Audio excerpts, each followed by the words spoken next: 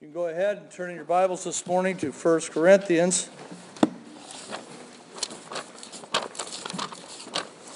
Chapter 1, and we're going to be looking at verses 26 through 31 this morning as we continue our study of this book. We're just really getting started, but it's been truly powerful even to date.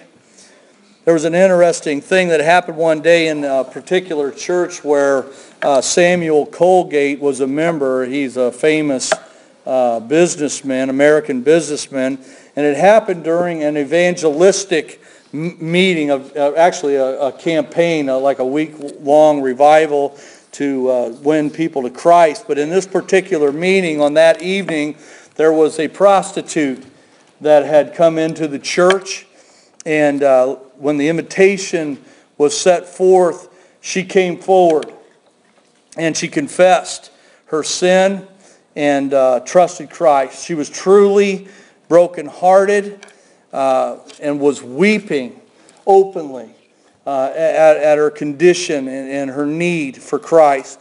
She asked God to save her soul, and she even went as far as expressing, as she was asked to testify of what God was doing in her life, she asked that she might even be able to join this church. And she said, as she asked the question, she said, I'll gladly sit in some corner in the back. And the preacher, he hesitated as she said that, and he you could tell he was debating, as the account goes, of what to do with her request, and he just would not call for a motion to accept her into membership. And for a few moments there was silence, and actually it was one of those moments where the silence was very, very uncomfortable. And finally there was a member who thought he'd take the matter in hand, and he stood up and he suggested that the action on her be postponed to a later time. And at that moment, Mr. Colgate, he couldn't take it.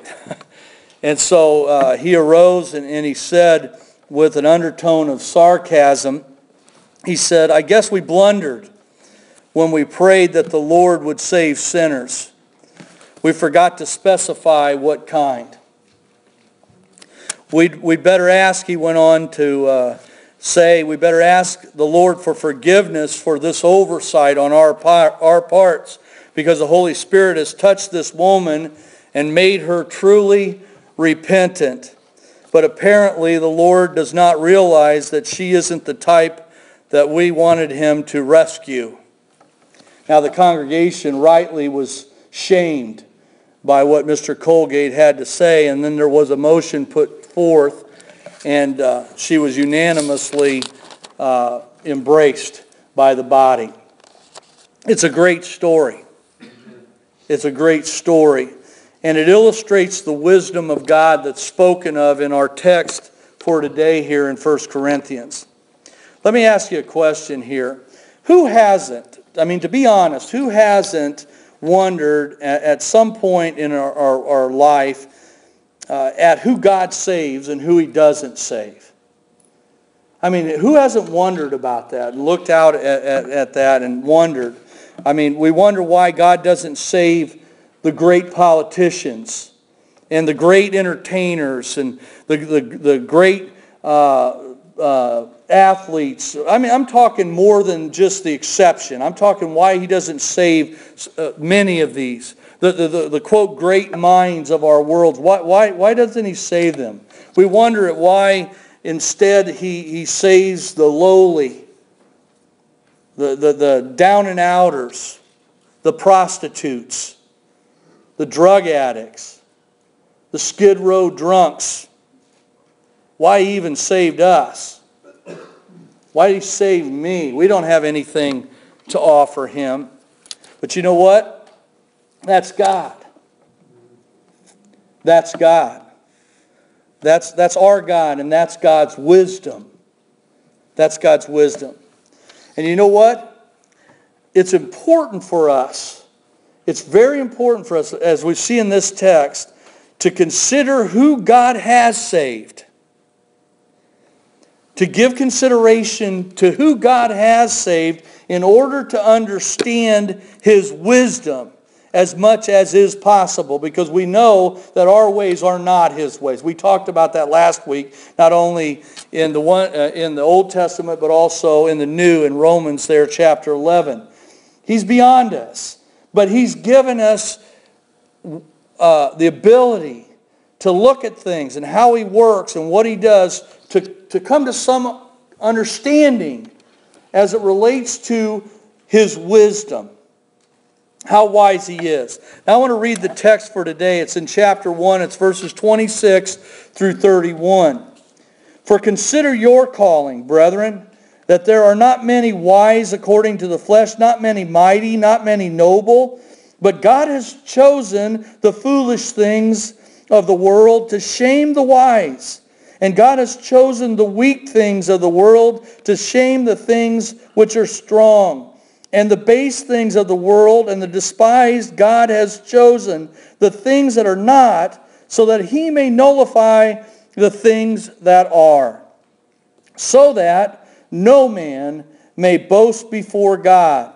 But by His doing you are in Christ Jesus, who became to us wisdom from God, and righteousness, and sanctification, and redemption, so that, just as it is written, let him who boasts, boast in the Lord. What we learn here is this.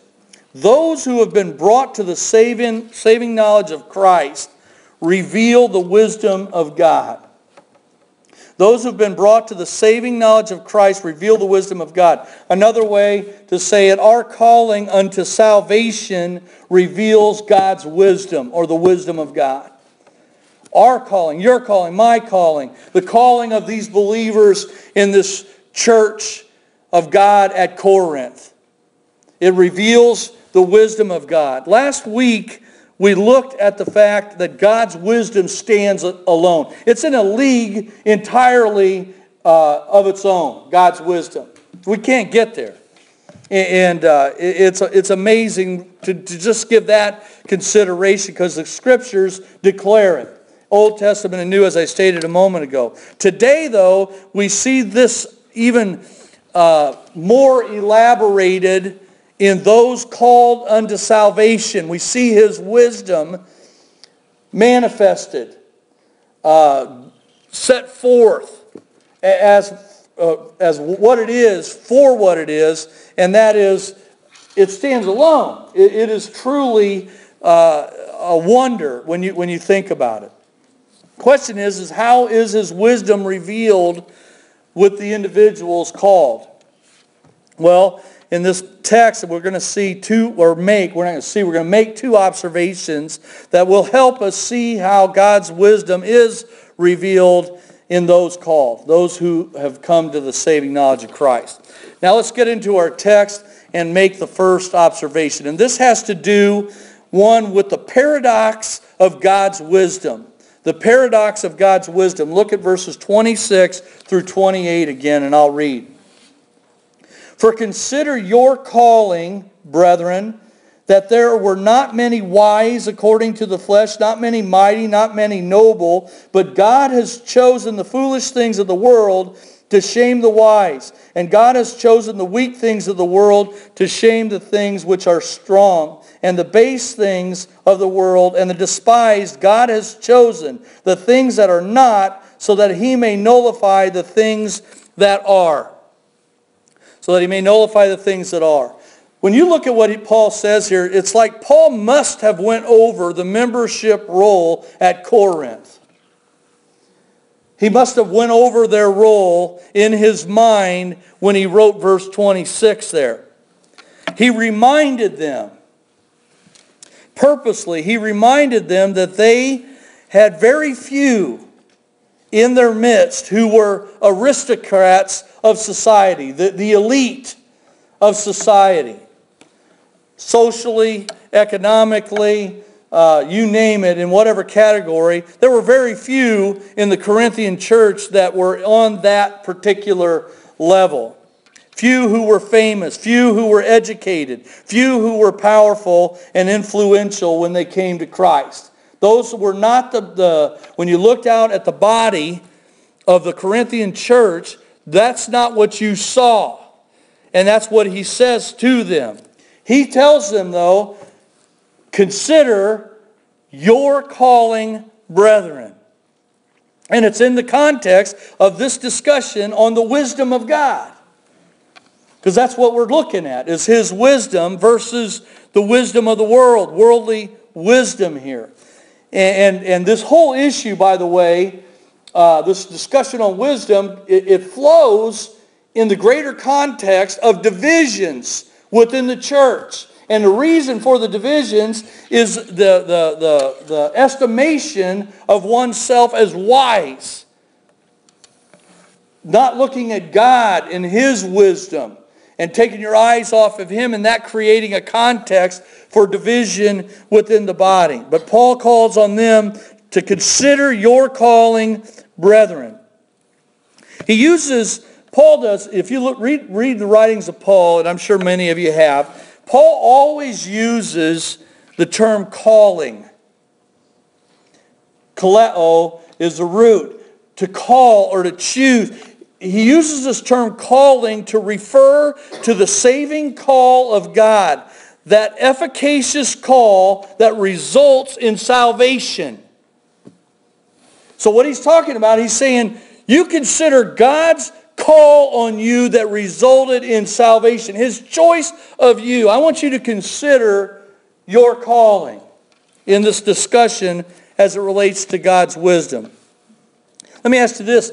Do you remember what kind of person you were when God called you from the domain of sin? I do. And I'm with the Corinthians. I'm in that group. That's where I would be, in all honesty. And you know what? Most of us would fall in the same category. Maybe not as bad as one over against the other, but in reality, not many powerful, not many influential, not many famous, even within our midst. Famous in our own minds, legends in our own minds. But the reality is it's our own minds. The fact is, when you look at who we were not those kind of people when God called us, those elite. You know that he did not accept you as his child because you were wealthy. He didn't accept us because we're intelligent or powerful. The fact is this, when you look at Scripture, if you were any of these things, wealthy, powerful, intelligent, you name it, if you were any of these things, you were saved in spite of them, not because of them. Because the Scriptures declare that these very things are a hindrance more than they enhance one's ability to embrace God's grace. That's what Scriptures declare. I want to take you to a couple passages over in Matthew real quick. Look at Matthew chapter 19. For the Sunday school class, this isn't too far removed from where we've been. Matthew 19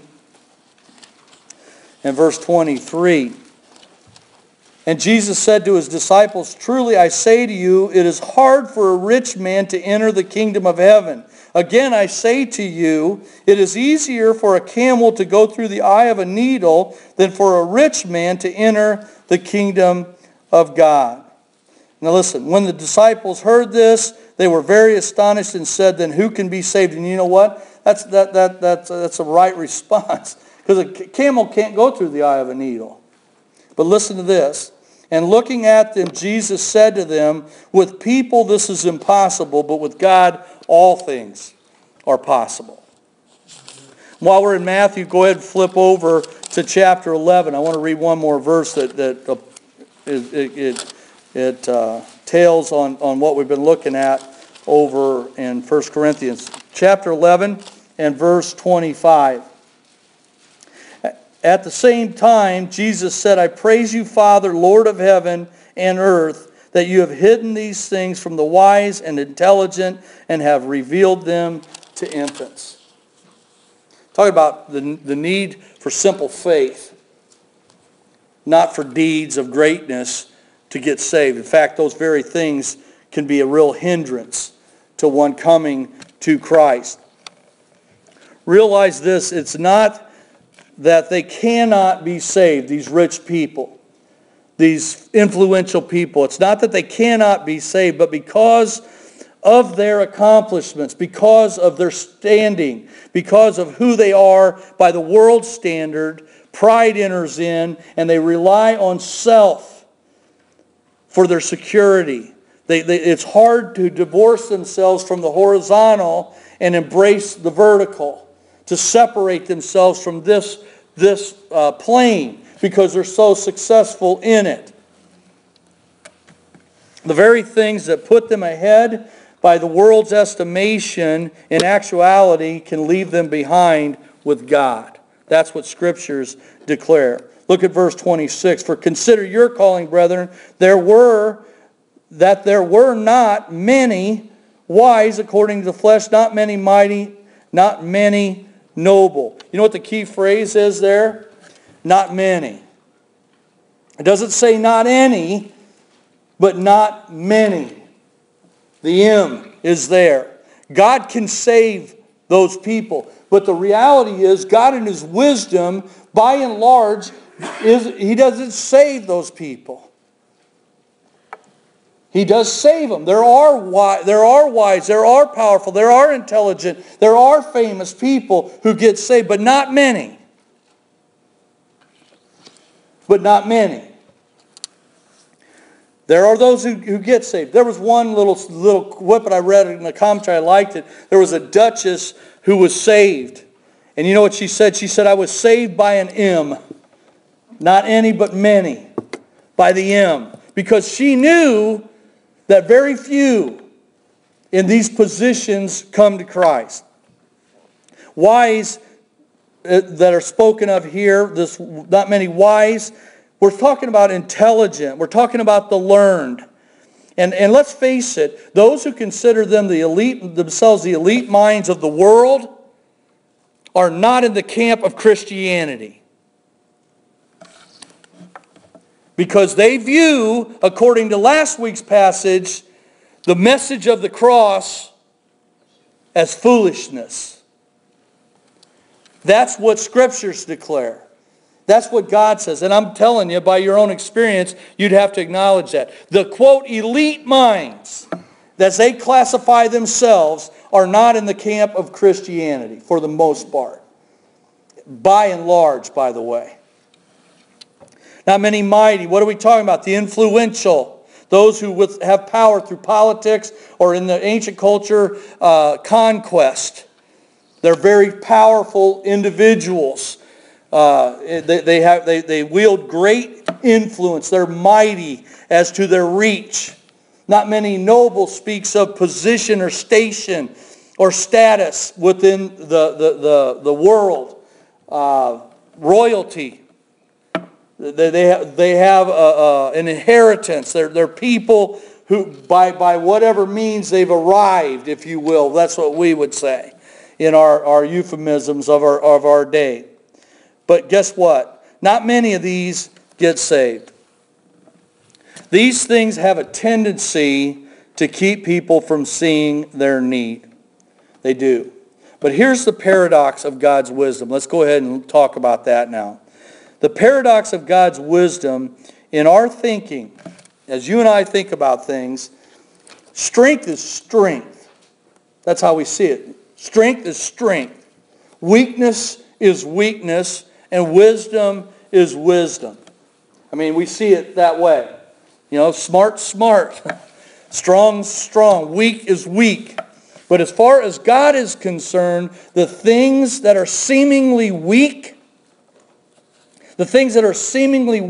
oftentimes are the strongest. And vice versa, by the work of God. There's the paradox. Let me illustrate it this way. Let's say you're going to form a basketball team, and I was going to use football, but then I'd have to just take the 85 Bears. I didn't want to do that. But let's say you were going to form a basketball team, and you're going into the basketball business, you get to form a team, and you could play you can actually pick any players throughout the history of basketball. Let's say it's a fantasy league. And you can pick any of the basketball players that you choose to build your team. When you start looking at that, you're going to look at who? You're going to look at the Michael Jordans. You're going to look at the Kobe Bryants, the Scottie Pippens, the Larry Birds, the Kareem Abdul-Jabbars, the Wilt Chamberlain, LeBron James. You're going to look at Kevin Durant. You're going to look at the best. That's who you're going to pick for your basketball team. That's only logical. If you're going in the basketball business, that's what you're going to pick. You're going to pick those players, the greatest names. You're going to pick those. But when you go forward with this, and let's think this way, you're going in the salvation business. Let's go in the salvation business. And you have to choose people to proclaim the gospel, to lead people from the pit of hell to a relationship with Christ. And that's the goal. What type of people are you going to choose? Probably you would choose world leaders. You choose the people with the greatest influence in the world. You'd want the powerful. You'd want the famous to bring people to Christ. It seems logical. They got the biggest field of influence, but guess what? That's not God. That's not God's wisdom. That's not how God works. That's not God's way. Notice verses 27 and 28. But God has chosen the foolish things of the world to shame the wise. And God has chosen the weak things of the world to shame the things which are strong. And the base things of the world and the despised God has chosen. The things that are not, so that he may nullify the things that are. God, folks, is in the salvation business, and look who he has chosen. Would you just look at it? Would you just look at it? He chose the foolish to shame the wise. Levi got there's a little inside joke there. The foolish he chose to shame the wise, the weak to shame the strong. He chose the base and the despised and what he calls those who are not, the things that are not, to nullify the things that are. And you know what every one of us should say? I'm going to say it. Praise God. Praise the Lord. Praise the Lord that he didn't look for the best possible players in the world for this work. His wisdom was to take the very lowest and make them his champions. Make them his church. Amen. Praise the Lord. I'm here. I'm telling you, I'll be honest with you. I'm here on that principle. On the wisdom of God alone. That's why I'm here.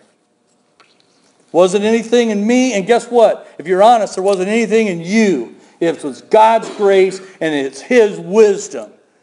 And it was for a purpose that we'll get to. Listen. God reveals the greatness of his power and his wisdom by demonstrating that by and in Christ the world's nobodies can become his somebodies. That's his wisdom. The people that the world would say are refuse, God says, give them here. I'm going to call them unto myself and save their souls. And they're my somebodies. They're my servants. They're my church. They're a royal priesthood. They're my children.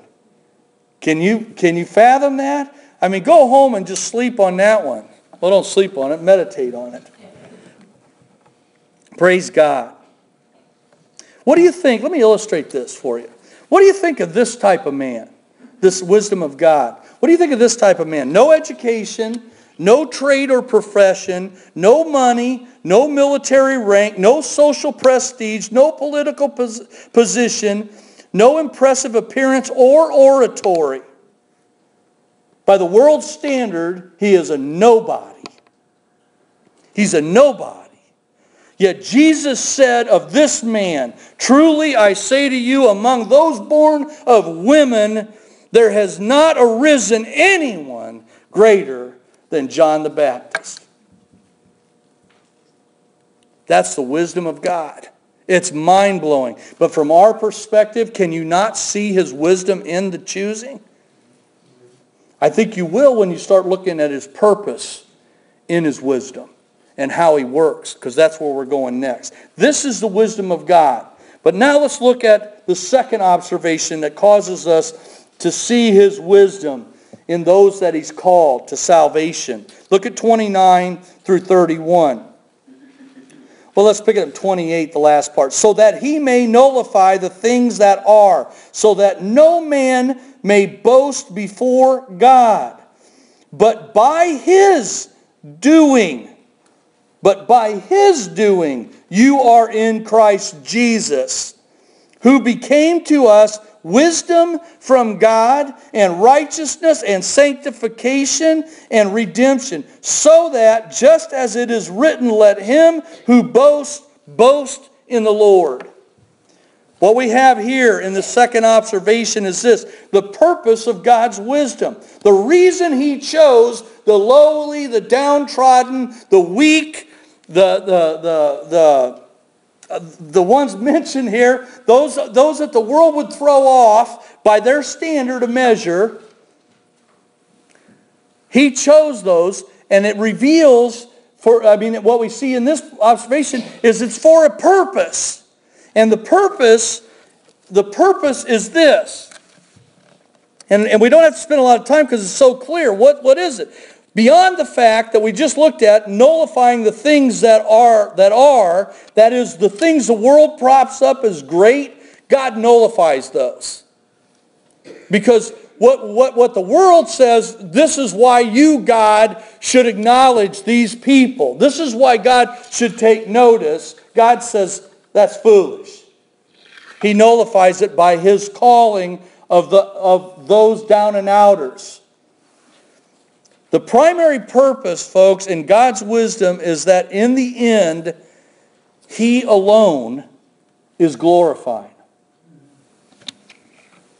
The reason God works the way he works is that in the end, he alone is glorified. He alone receives the glory. Verse 29, look at it. What it says, so that no man may boast before God.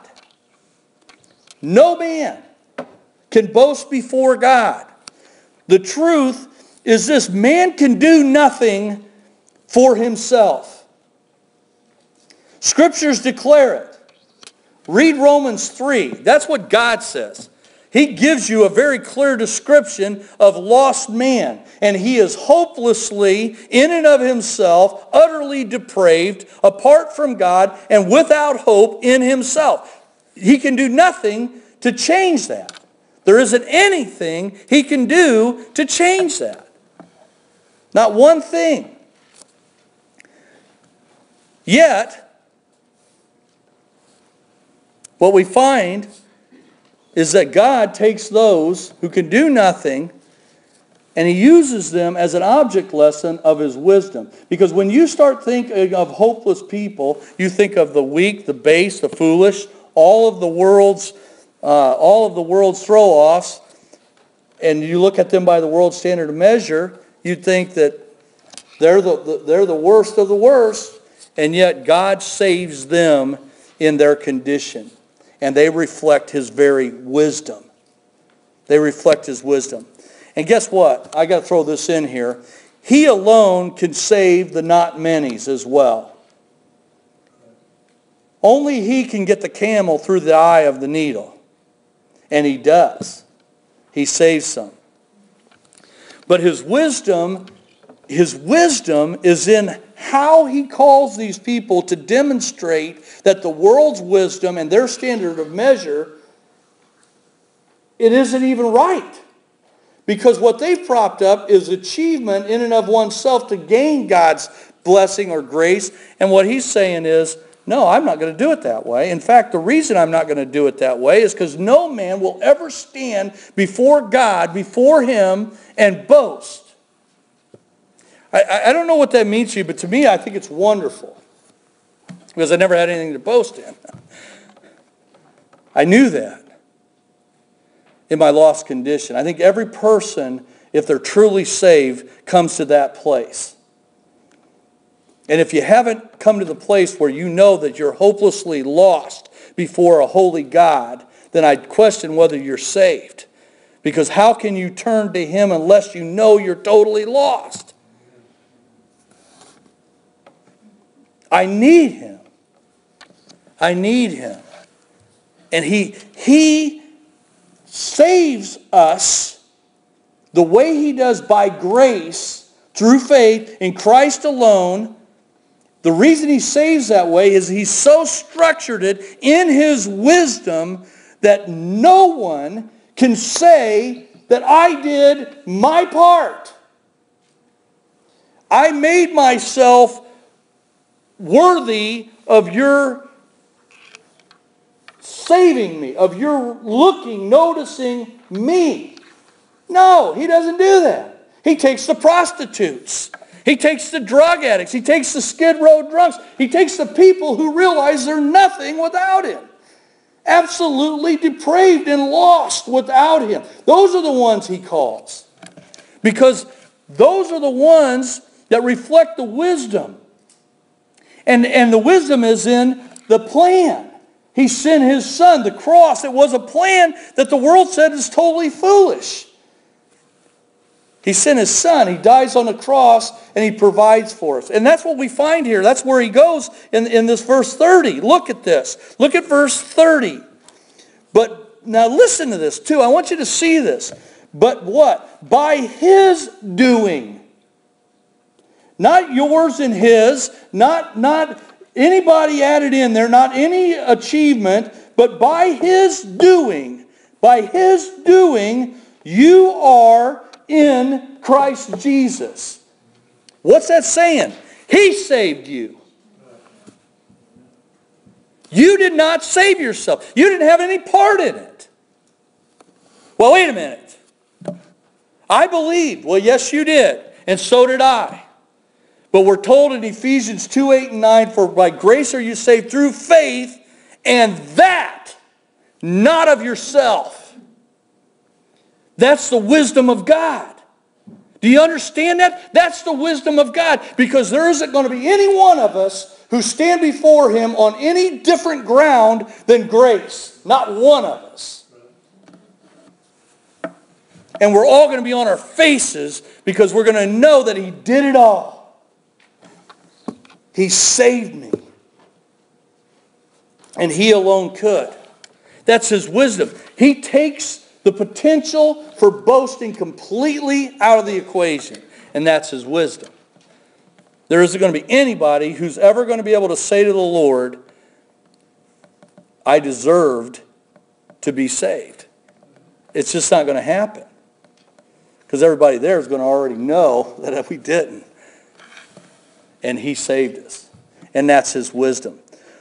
It says, by his doing you are in Christ Jesus, who became to us, look at these beautiful words. He became wisdom from God. He became to us wisdom from God. He is our wisdom.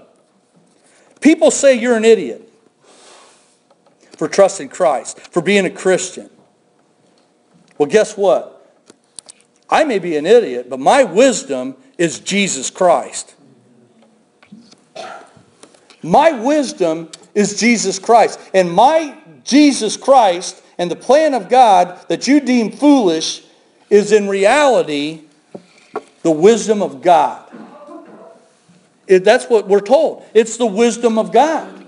But yet to the world, it's weak, lame, a fable, a myth. It's not even worthy of consideration. And all those who embrace this are a bunch of morons. That's what we saw last word. That's the term, moria. It's moronic to believe this. Well, guess what? He became to us the wisdom of God. He's my wisdom. When people want to talk about wisdom, I just point them to Jesus. Point them to Jesus. He became our righteousness. He became to us righteousness. Guess what we needed? We needed righteousness to stand before a holy God. And because He is our righteousness, we stand righteous before God. That's the wisdom of God. He became our sanctification, our ground for holiness in this life and in the ultimate sanctification of all saints when we stand before God at the Bema Seat judgment, blameless as it relates to our lost condition. He set us apart unto His glory. He became to us redemption. Redemption, the purchase price to redeem us from the marketplace of sin. And guess what the price was? You know what it was. His precious blood. His precious blood. What are we talking about? We're talking about God's wisdom. That's what this is all about. This is the wisdom of God. And I'm going to tell you, if you read this, and go back and read this. Again, spend the time and read this. And you have to say, no human mind works this way. We don't work this way. But God does.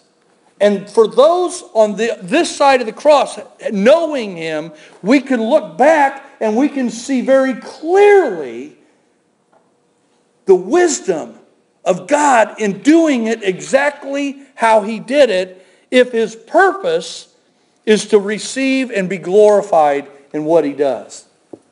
See, He doesn't share His glory. And you know what? Some of you may think, well, what a selfish person. Well, you could say it that way, but what I'm going to tell you is there's no other glory to share. We're not worthy of it. He shares it as we come in through the Son. We're joint heirs with Jesus. We're seated at the right hand. We're seated in that, not the right hand. He's at the right, but we're seated in the heavenlies in Christ Jesus. Ephesians chapter 2. We're seated there. He does share it in that regard, but only through His Son. And as it relates to salvation, the saving of the lost person, He alone gets the glory. That's what it says in closing this out. Look at it, verse 31. So that, just as it is written, let him who boasts, boast where? In the Lord. In the Lord. Our boast is in the Lord. And we reveal by our calling, our individual calling, we're a reflection of the wisdom of God. Because our boast is solely in the work of Jesus Christ. And God gets all the glory, as it should be. Let's pray. Our Heavenly Father, we love You today, and we thank You again for Your word. We thank You for Your wisdom. And Lord, though we look at our own selves and we wonder at that wisdom, whether as it relates to who we are, and we're blown away. But yet when we see Your purpose, that You alone are to receive the glory. You alone are to be the boast of the lost person saved. There's wisdom, great wisdom in that. And we thank You for that. I thank You, Lord, for each one who's come out today. And I do pray that Your word, Lord, would just set down upon each one of us, that we would reflect upon it, and that we would just be uplifted at what we've learned here and what we've spent time in. I thank You for this day and the fellowship we might enjoy one with another. I just pray that You would bless that. I pray for Your blessing, as always, upon our club ministries this evening as well. And I just ask that You would bless this week ahead of us. May we truly shine for You, and we ask it in Jesus' name. Amen.